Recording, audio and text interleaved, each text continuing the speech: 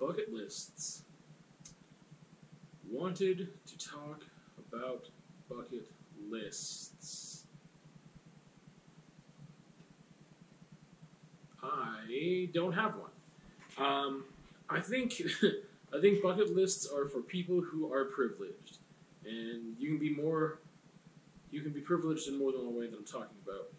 One of those ways could be privileged with the knowledge of a terminal illness in which you will have a finite amount of time, and this is getting into somewhere else. My brain is just going. I think that is a gift in some ways. Obviously not the ideal, but it's interesting because I think that when you have a finite amount of time, you don't focus on the things that could happen as much, like on every little day. I mean, I think we ignore those things anyway, of just like, everyone has a finite amount of time, and we always think it's going to be old age, but that's not how that works. So I think if you're just like, you're relieved from almost the stress of thinking it might get hit by a car today, even though, again, I don't think we think that. And you end up focusing on just like, oh, I've got 3 months to live. And you might say, I'm going to make these changes immediately that I was too scared to make, right? It can really break the chains you've been holding yourself down with when it comes to things like self-doubt. And you can do certain things and experience a certain amount of happiness that maybe you hadn't before through things like a bucket list. I also think a bucket list could be for people who are privileged as in financially, because I think there's a lot of things like, I really want to do that. And you think about, why haven't you been doing those things that are on your bucket list? And sometimes it could be financial, purely, of just like, I want to travel, and I just don't have the money to do that. I don't have the money in order to take time off work or whatever, right, to get away from having to work for X amount of weeks in order to do this trip. So I think that's why that ends up being on a lot of people's bucket list. But I mean, I think it's silly to have a bucket list if you aren't like either of those two things, which is either terminally ill and having the privilege of the knowledge of your finality, or privileged financially. And then, depending on how financially stable you are, or more than stable, you might just be thinking, I can just do what I want whenever I want it. Why do I need a list of things I want to do someday? So it's interesting. And I don't know, I've just never had one. It's like window shopping. I really dislike it. Unless I'm going to go back the next day or something, or really soon to go get the thing, why am I window shopping? Like, it's just a waste of time.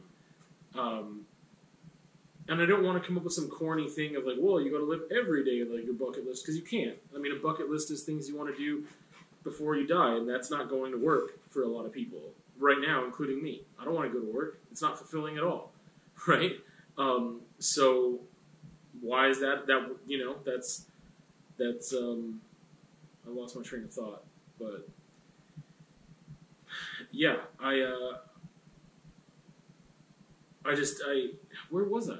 I don't even know. I was saying that, like, why have one, and why, I don't know. I just don't do the window shopping thing. And why think about things that I don't have the capability to do right now. That almost seems like a goal list of like, I want to be financially stable enough to do this, this, and this. Like, I'm concerned with being financially stable enough to pay rent every month. That's what I would like to do. I would like to do that without concern, without worry, you know. I don't have time or the luxury of a bucket list. I don't want to waste my time. I'm sure there's people who have those thoughts and ideas, and some people could say, well, that's what motivated them to get out of that situation. But again, I'm motivated by my necessities and maybe a little bit of luxury right now. Things like this. This is luxury. This studio space is luxury. And so,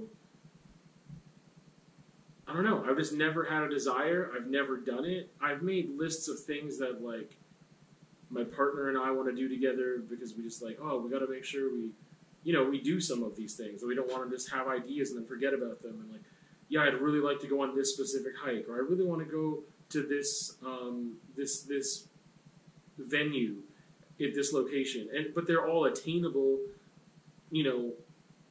financially, it just becomes a time thing and seasons and whatever, right? And things that sometimes aren't in our control. So it's like they're most of them are fairly attainable, but doesn't mean you can just do them immediately and drop everything, especially if you have to arrange care for others. So in order to free yourself of constraints like that and just have the freedom to go and do the things. I don't know. I'm curious as to what motivates people to make bucket lists other than fun, other than just like entertainment and fun, because it's like a cool idea. I think it'd be a nice exercise to do, but I wouldn't document it. I wouldn't commit to it. I wouldn't write it down. I don't know. I don't see the purpose in that, or that it would give me something really. Yeah, again, like I think like you want to make a list of all these things you want to do in the next month because you're gonna die. That makes sense. Or if you have the if you are newly rich, I guess, then you might write a bunch of things down that you want to do. I think that would only last a certain amount though before you realize you can do whatever. Like you don't have to write the list. Anyway, I don't know. Those are my thoughts on bucket lists and why I don't really have them. Mainly because I think they're a luxury and you have to be in a privileged position one way or the other, and I'm not. And I don't think it'd be fun to do just for fun to remind myself of things that I can't do right now.